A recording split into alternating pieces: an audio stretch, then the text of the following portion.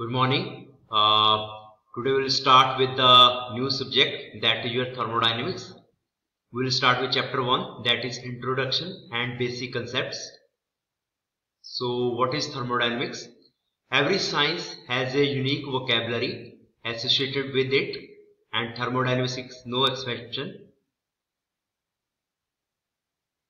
Precise definition of basic concepts forms a sound foundation for the development of a science and prevents possible misunderstandings.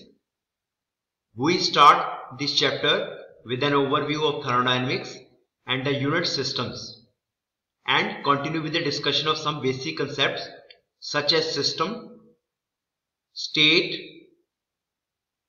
postulate, equilibrium, and process. We also discuss temperature and temperature scales with particular emphasis on International Temperature Scale of 1990. We then present pressure, which is normal force exerted by a fluid per unit area, and discuss absolute and gauge pressure also. The variation of pressure with depth, how your pressure will increase when you go deep inside the ocean, or you can say how pressure will change in the atmosphere at high altitude to the sea level, and pressure measurement devices such as manometers and barometers. Careful study of these concepts is essential for a good understanding of the topics in the following chapters. Finally, we present an intuitive systematic problem solving technique that can be used as a model in solving engineering problems. So the basic objective of this study is to identify the unique vocabulary associated with thermodynamics through the precise definition of basic concepts to form a sound foundation for the development of principle of thermodynamics, review of metric SI and English unit systems, explanation of system, state, postulate, equilibrium and process, and what is cycle. Cycles are important. We had already discussed an internal combustion engine, and you will go through these cycles in the gas turbine and power plant engineering also. Review concepts of temperature scales, pressure and absolute gauge pressure. We will start with topic thermodynamics and energy. Thermodynamics can be defined as the science of energy. Although every body has a feeling of what energy is, it is difficult to give a precise definition for it. Energy can be viewed as the ability to cause changes. So we came across day-to-day life where we see different bodies have different types of energy. Like suppose a moving car has a kinetic energy, and water in your storage tank at a high altitude has potential energy. The name thermodynamics stems from the Greek words therm, which means heat, and dynamics, which means power, which is most descriptive of early efforts to convert heat into power. Today, the same name is broadly interpreted to include all aspects of energy and energy transformations, including power generation, refrigeration, and relationships among the properties of matter. One of most fundamental laws of nature is conservation of energy principle. It means energy can neither be created nor destroyed. It is converted from one form of energy to another form. It simply states that during an interaction, energy can change from one form to another, but the total amount of energy remains constant. That is, energy cannot be created nor destroyed. A rock falling off a cliff, for example, you can see here in this example, this is your mountain and this is a rock, and it is having potential energy of P is your potential energy, it is 10 units, while it is having zero velocity, so its kinetic energy is 0. So when this rock will start to fall, what will happen? As it goes down, its potential energy will decrease, which depends on height. So its potential energy becomes 7 units, and whatever potential energy decrease is converted into kinetic energy, which is 3 units. The conservation of energy principle also forms the backbone of Diet and industry. A person who has a greater energy input, food, than energy output, exercise, will gain weight. The change in energy content of body or any other system is equal to difference between the energy input and energy output, and the energy balance equation is expressed as E in minus E out is equal to change in energy. So whatever energy input to the person and whatever energy output by person, the difference of that energy is your change in energy or stored energy. You can see in this figure conservation of energy principle for human body. So this is a person, and heat energy input to this person is 5 units, and he will do work of 4 units. Then it means 1 unit of energy is stored in the form of body mass. The first law of thermodynamics is simply an expression of conservation of energy principle. What is first law? We will discuss it, and it asserts that energy is a thermodynamic property. The second law of thermodynamics asserts that energy has quality as well as quantity, and actual process occur in direction of decreasing quality of energy. For example, we will take example of a cup of coffee left on a table eventually cools, but a cup of cool coffee in the same room never gets hot by itself. You can see in this figure 1.3, you had a hot coffee cup which is at 70 degrees Celsius while the environment temperature is 20 degrees Celsius.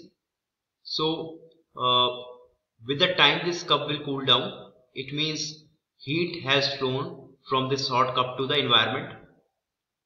But the reverse won't happen. If you had a suppose 15 degree hot coffee, you can say 15 degree cold coffee cup here, and if you have a 20 degree environment, so that will happen. But if you have a suppose 50 degree hot coffee cup here or 70 degree hot coffee here, the heat won't flow in the reverse direction. Heat will has some direction that is from high temperature 70 degrees Celsius to 20 degrees Celsius, but reverse won't happen. The high temperature energy of coffee is degraded, transferred into less useful form at lower temperature once it is transferred to the surrounding air.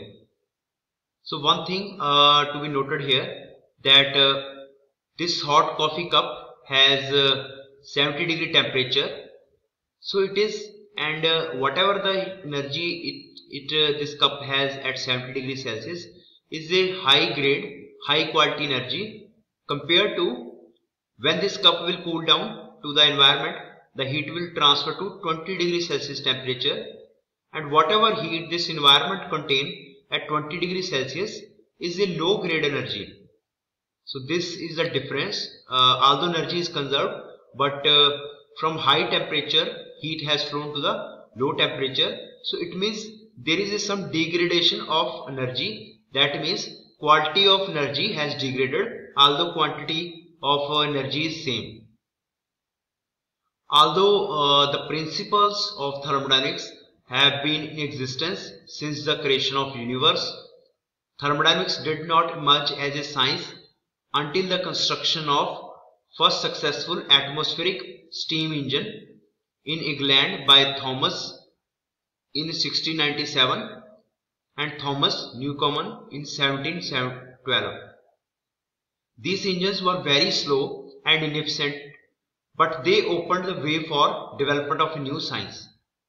The first and second laws of thermodynamics emerged simultaneously in 1850, primarily out of works of William Rankine, Rudolf Clausius and Lord Kelvin. The term thermodynamics was first used in publication by Lord Kelvin in 1849, and the first book was written in 1859 by William Rankine. It is well known that a substance consists of a large number of particles called molecules. We know that every substance have some molecule structure, and suppose air, or suppose if you take the example of a metal, so everything has molecules. So it is a combination of number of molecules. The properties of substance naturally depend on the behavior of these particles. So whatever the property of substance, whether it is strength, whether it's the pressure exerted by gas, or whether its behavior under high pressure, high temperature, or during expansion, compression. The behavior of those particles will depend on the properties of substance. So we have to find out what are the properties of substance. We have to correlate. For example, the pressure of a gas in a container is a result of momentum transfer between the molecules and the walls of container. So however, one does not need to know the behavior of gas. We need to discuss the behavior of gas particles to determine the pressure in container. It would be sufficient to attach a pressure gauge to the container. This macroscopic approach to the study of thermodynamics that does not require a knowledge of behavior of individual particles is called classical thermodynamics. So we can measure, as we know, we can measure pressure of a high pressure gas container with the help of pressure gauge, and we can measure the temperature of that container with the help of a thermometer. So it provides a direct and easy way to solution of engineering problems. We can use this pressure and temperature to solve engineering problems, but a more elaborated approach based on average behavior of large group of individual particles is called statistical thermodynamics. Before the study of the thermodynamics, we will study what are application area of thermodynamics. There are a lot of areas where we will use thermodynamics. All activities in nature involve some interaction between energy and matter. Thus, it is hard to imagine an area that does not relate to thermodynamics in some manner. Therefore, developing a good understanding of basic principles of thermodynamics has long been an essential part of engineering education. Thermodynamics is commonly encountered in many engineering systems and other aspects of life, and one does not need to go very far to see some application areas of it. In fact, one does not need to go anywhere. The heart is commonly pumping blood to all parts of human body. Various energy conservation occur in trillions of body cells, and the body heat is generated constantly, which is ejected to environment. The human comfort is closely tied to the rate of this metabolic heat rejection. We try to control this heat transfer rate by adjusting our clothing to environment conditions. Other applications of thermodynamics are right where one lives. An ordinary house is in some respects an exhibition hall filled with wonders of thermodynamics. You can see in this figure 1.4 we have discussed here about this one application. The design of many engineering systems such as solar hot water system involves the thermodynamics. You can see the design of many engineering systems such as solar hot water system involves thermodynamics. So this here solar collector here, which will collect the sun rays from the sun, and the hot, you can see cold water which is coming from outside, it will be circulated through this heat exchanger and pump to this solar collector, and it will get heated, and after heating this water is go to for the shower purpose. So this is one of application. So many ordinary household utensils and applications are designed in a whole or in a part by using principle of thermodynamics. So like electric or gas range, heating and air conditioning system, refrigerator, humidifier, pressure cooker, water heater, shower, iron which is press, and even the computer and TV. On a large scale, thermodynamics plays a major part in design and analysis of automotive engines, rockets, jet engines, and conventional or nuclear power plants also. Conventional means the coal-based power plants, airplanes.